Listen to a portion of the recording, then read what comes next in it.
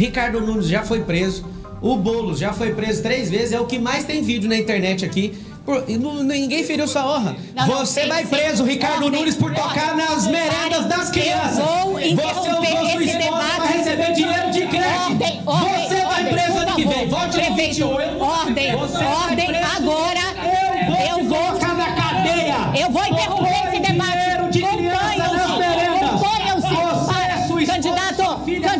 Candidato Marçal, parem os dois. Eu vou mandar desligar o telefone. Está dada a advertência aos dois candidatos. Está dada a advertência. Parem já.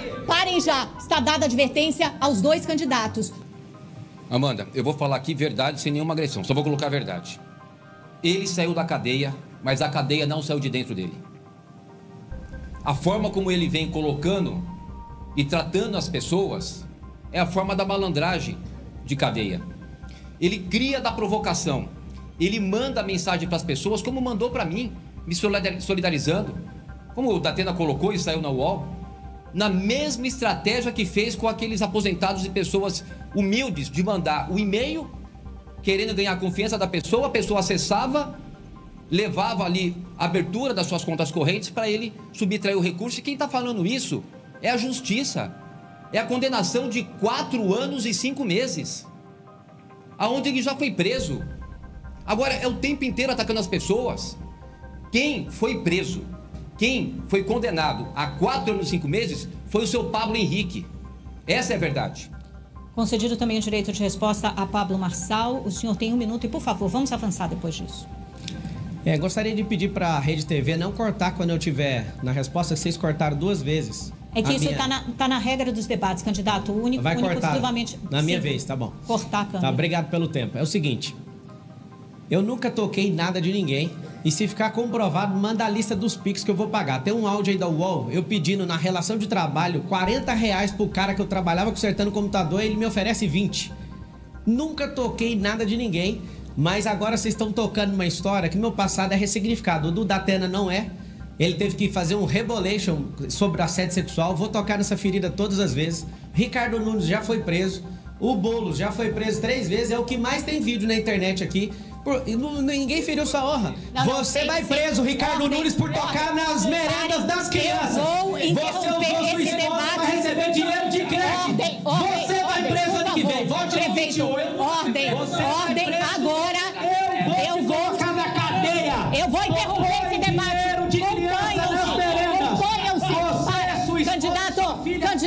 Candidato Marçal, parem os dois. Eu vou mandar desligar o telefone. Está dada a advertência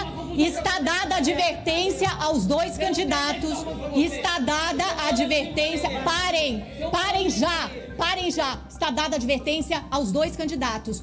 Segundo as nossas regras, se vocês reincidirem, falarem fora da vez, isso está explícito da regra dos confrontos. Se falarem de novo, serão suspensos desse bloco, a palavra de vocês será cassada. Eu vou retomar o direito de resposta do Pablo Marçal. Isso não vai mais acontecer desse debate, senão vocês serão suspensos. Termina o direito de resposta, tiramos o direito de resposta e vamos em frente. Tiramos? Não, termine o direito de resposta. Tchutchuca do PCC é o futuro ex-prefeito, vai pra cadeia. Você usou a conta da sua esposa, da sua filha, e mais 100 são indiciados pela Polícia Federal. Eu prometo, vote no 28 que eu vou colocar em si Ricardo Nunes na... Olha, é uma tristeza que isso aconteça num debate para a Prefeitura de São Paulo, que é a cidade mais rica e mais importante da América Latina, em que a estrela deveria ser o eleitor e não o candidato. O debate aqui tem que ser sobre política e não sobre polícia. Pessoal, o que está acontecendo é uma verdadeira guerra, ali de poder, é uma guerra ali em busca aí do melhor para a cidade de São Paulo. Muitos querem ali ocupar o poder ali na Prefeitura de São Paulo por causa de direitos políticos, por causa de favorecimentos. Outros querem realmente o melhor para a cidade, o melhor para o povo brasileiro que reside ali naquela cidade, naquele estado. Pessoal, isso que está acontecendo é muito grave e Pablo Marçal foi às redes sociais fazendo esse forte desabafo. Veja agora o que ele disse e eu já te peço que se inscreva no canal e deixe a sua opinião sobre esse vídeo aqui pra gente nos comentários. Vou perguntar por Bananinha. Só antes da gente continuar, eu vou pedir, por favor, para que os candidatos não usem apelidos pejorativos para se dirigir aos seus oponentes. Isso não é permitido pela regra dos debates, pode se enquadrar como xingamento ou como ofensa pessoal. Então, se alguém se sentir ofendido, pode pedir direito de resposta, que será avaliado pela nossa comissão arbitral. Então, vamos tentar manter, prezar pelo bom nível do debate. Por favor, candidato, senhor, quem é o candidato para quem o senhor fará a pergunta de novo, por favor? Vou falar sem perguntar para ninguém, então. Não, por favor, o senhor precisa escolher um candidato. O futuro ex-prefeito. O nome dele, candidato, por favor. O atual prefeito, que é futuro ex-prefeito. O atual prefeito é o Ricardo Nunes. Vamos lá, o senhor tem 30 segundos. No último debate, eu estava terminando a minha fala, falando que o Datena não é homem, e aqui eu ratifico, que ele não é, ele é um agressor. E as cadeiras aqui foram parafusadas no chão, porque ele teve comportamento análogo a um orangotango, uma tentativa de homicídio contra mim. E eu quero agradecer a todos os candidatos aqui que não foram solidários. E pode falar aí, Nunes. O senhor tem 1 minuto e meio para a resposta. Lembrando que o candidato que se sentir ofendido pode pedir direito de resposta. Então eu peço o direito de resposta para a gente poder tentar começar esse debate de uma forma civilizada. Nossa comissão vai avaliar, por favor. Olha, Pablo Henrique, eu fico muito decepcionado com a sua participação nesse processo eleitoral. E digo isso com todo respeito. A decisão do povo de São Paulo sobre o futuro da sua cidade precisa ser respeitada. O que se faz num processo eleitoral? É você colocar suas propostas e até fazer o confronto com os adversários sobre as ideias, sobre o seu passado, que às vezes você discorda, sobre aquilo que você pode fazer. Você chegou só agredindo a todos. É o pai da Tabata, é o da Atena, é o Boulos, é a mim. A Marina você ainda poupou um pouco. Só queria deixar isso registrado, que eu acho que isso é muito ruim para você, te falando como se fosse o teu pai, te deu tantos conselhos lá atrás, como uma pessoa que hoje é o prefeito dessa cidade, e de coração aberto. Vamos tentar fazer um debate de qualidade e respeito à população aqui, respeito aos eleitores. Eu até vou gastar esse meu tempo para não falar de proposta, mas em respeito a você que está nos assistindo. Nos incomoda essas agressões o tempo inteiro. Nós precisamos elevar o nível. Não é possível qualquer proposta se você não tiver pelo menos a capacidade de diálogo, a capacidade de respeito com você que vai decidir o futuro da cidade. Falando de respeito, quem já agrediu a esposa tem um boletim de ocorrência. Se ela te perdoou, a cidade de São Paulo precisa de perdoar. Você podia assumir ser homem de verdade. Quando eu falo que você parece essa fruta, que não pode falar mais porque foi censurado, você acha ruim. Se ela te perdoou, o povo de São Paulo não vai te perdoar. Você quer um debate de alto nível, mas você fica usando o seu programa de rádio e de televisão para me vincular com crime, coisa que é você que é o tchutchuca do PCC aqui, todo mundo já sabe. É interessante que vocês cobram isso, a civilidade. Só que eu fui agredido num nível que nunca aconteceu, saiu em todos os jornais no mundo inteiro. E aqui eu tenho que me comportar, aqui eu tenho que fazer a sua cartilha. Você usa dinheiro público, você destrói com tudo aqui, eu tenho que me comportar, sendo que você é o cara que está fazendo o que você está pedindo para eu não fazer. Mais um pedido de direito de resposta de Ricardo Nunes, 45 segundos para a tréplica. Olha, Pablo Henrique, não é à toa que você, e todas as pesquisas demonstram, é o mais rejeitado. O teu desespero por aumentar a sua rejeição junto ao eleitor de São Paulo, você está despencando nas pesquisas, não justifica essa agressão toda. Não vai ser você que vai vir me provocar. Eu não vou cair no seu golpe. Aliás, você já tem uma história de vida de dar golpes. Eu vou manter a minha serenidade, a minha tranquilidade, mas eu pediria, respeita a família. Nunca levantei um dedo para minha esposa, eu amo a minha esposa, são 27 anos de casado. Você está usando de um artifício que você ainda não aprendeu, só está aumentando a sua rejeição, você vai despencar mais ainda nas pesquisas. Vamos respeitar aqui a população de São Paulo. Bom, antes de irmos para a próxima rodada, houve primeiro pedido de resposta negado para o prefeito Ricardo Nunes, mas ele fez um segundo pedido de direito de resposta que está em análise, mas o do candidato da Atena foi concedido. O senhor tem 1 minuto para responder única e exclusivamente à ofensa. Olha, o Pablo, você disse injustiça para conversar com você, que aliás já foi condenado pela justiça e me acusou de crime hediondo sem prova absolutamente alguma. O único jeito de falar com bandido condenado, ladrão de velhinho virtual, é a justiça, não tem outro caminho. Essa é a realidade. Não tem outro caminho. Você vai responder na justiça pelas injúrias que você dirigiu a mim. Você não tem a dúvida. Você não tem a dúvida. Você pode me provocar da forma que você quiser, que eu não vou partir para agressão com você, porque eu não bato em covarde 2 vezes. Covarde apanha uma vez só. Eu não vou fazer isso. Eu me arrependo desse ato, mas muitos juristas já consideraram como legítima defesa da honra o que você fez contra mim. Foi uma coisa baixa, suja, aliás, bem ao seu nível. E eu não quero perder tempo às pessoas aqui com esse tipo de coisa. Você vai falar comigo Candidatos, ok. Vamos manter a ordem. O Pablo Marçal fez um pedido de direito de resposta que será analisado e o segundo pedido de direito de resposta do candidato Nunes foi concedido. Só pedindo, novamente, candidatos, vamos manter a linha, o respeito, o alto nível do debate, senão a gente vai enfileirar direitos de resposta e não vamos conseguir avançar no que mais interessa ao eleitor, que são as propostas. Por favor, candidato, 1 minuto. Então eu peço para que vocês não se exaltem mais, vamos em frente, agora é a vez de Tabata Amaral. Eu começo dizendo que lamento profundamente pelo que aconteceu no último debate, pelo que acontece aqui hoje, por todos os envolvidos, mas queria dizer que fato é que Pablo Marçal está há meses atacando a honra, ofendendo os candidatos e a população. Contou uma mentira suja, mentirosa, sobre meu pai, dizendo que eu havia sido culpada pelo suicídio do meu pai, o que é um desrespeito com todas as famílias que já perderam alguém. Você se arrepende no desrespeito reiterado com a população de São Paulo? Candidato, 1 minuto e meio para a resposta. Nós vamos prender o Ricardo Nunes por uma denúncia de desvio de dinheiro de merenda. No último debate, não sou eu que estou chamando, no último debate, o Boulos chamou ele de ladrão de creche, não sou eu, então não tem direito de resposta, que eu não estou te acusando disso.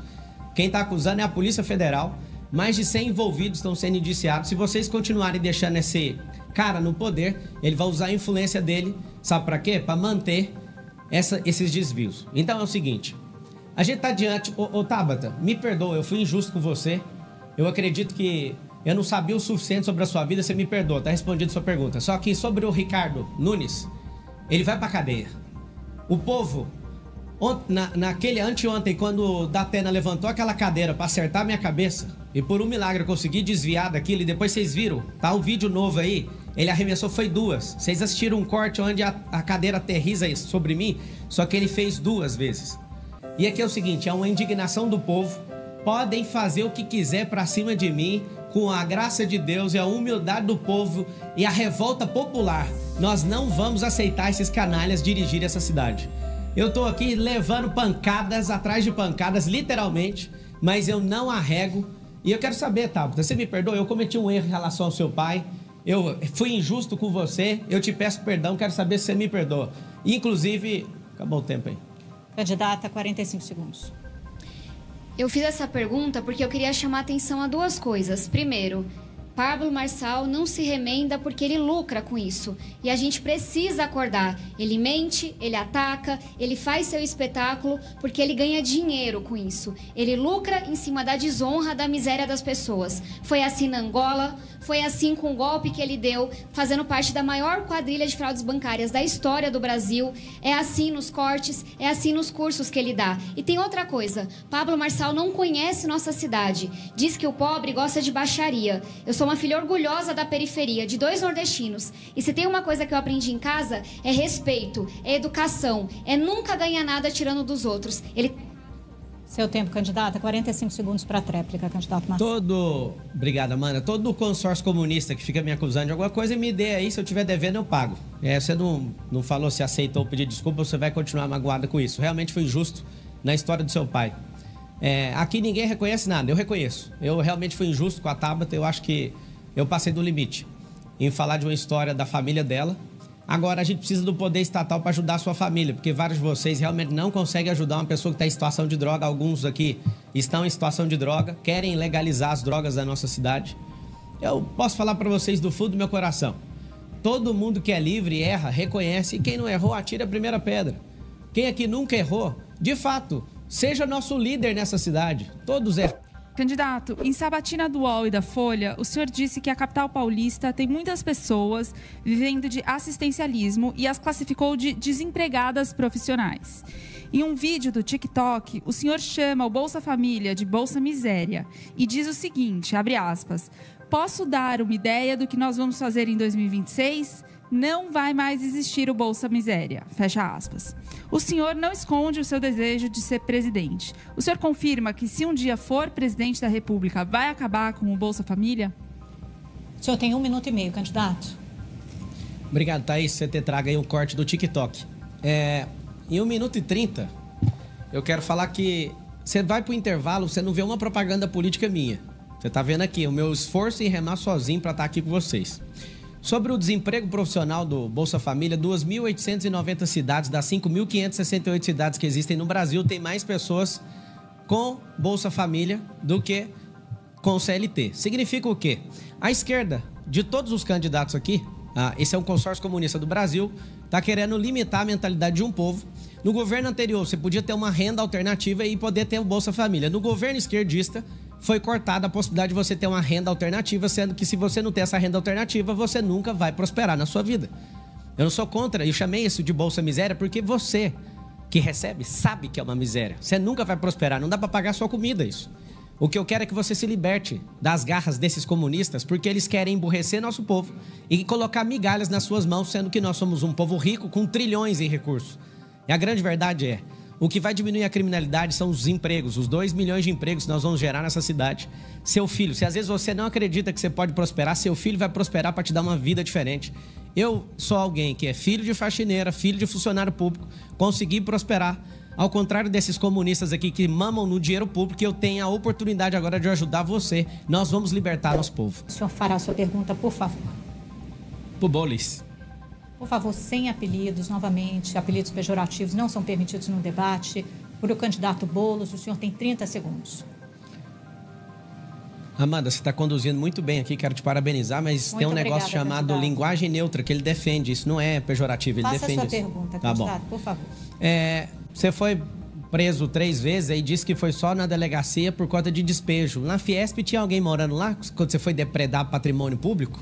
Porque eu não lembro de a Fiesp ter ninguém lá dentro. Assim como vocês fizeram no Fora Temer, querendo destruir a Praça dos Três Poderes lá com o MST lá, que é o que você lidera. Explica pra nós.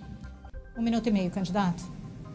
Marçal, é impressionante, você vive de mentiras. Ataca, mente, aí depois toma uma cadeirada. Bom, eu não vou cair na sua provocação, porque a sua provocação ainda embate, tem prazo de validade, só dura 3 semanas. Eu estou preocupado com os próximos 4 anos da cidade de São Paulo. E é por isso que eu quero falar com você que está em casa, que está enfrentando a fila da saúde na cidade de São Paulo.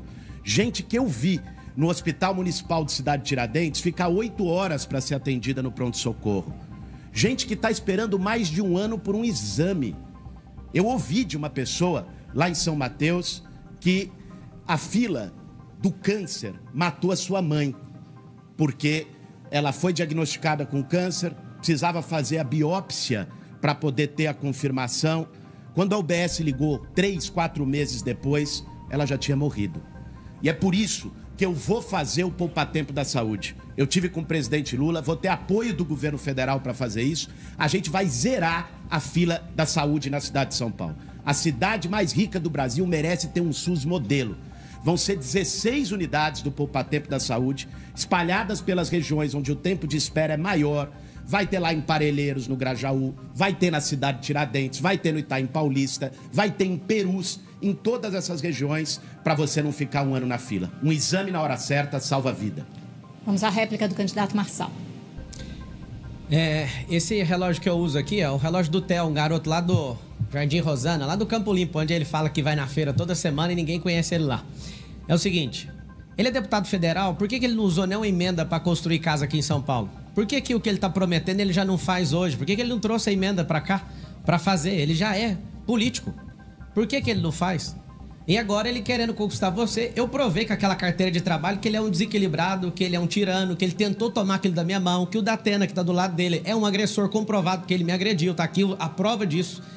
O Nunes falou que eu vou ver agora o tchutchuca do PCC, agora ele falou, tá gravado aqui, eu vou pedir para abrir o boletim de ocorrência que ele me ameaçou aqui dentro hoje. Pessoal, é muito sério o que está acontecendo, são muitos ali falando algo, falando coisas que até mesmo deixa o povo brasileiro confuso, deixa o povo paulista sem saber o qual caminho ali seguir, por onde ir, mas a verdade com certeza virá à tona. E como o Pablo Marçal muitas vezes já disse, que essa questão toda de candidatura, essa questão toda de disputa à prefeitura, esse momento agora de eleições é uma verdadeira guerra, é uma verdadeira batalha, e que após ali todo esse processo eleitoral, eles levantam a bandeira branca e voltam ali a ter ali os seus relacionamentos como antes dessas eleições. Pessoal, e será que essa disputa, será que tudo isso que até mesmo esse grande líder Silas Malafaia falou, envolvendo ali Pablo Marçal, será que isso tudo, pessoal, é verídico? Será que isso tudo tem fundamento?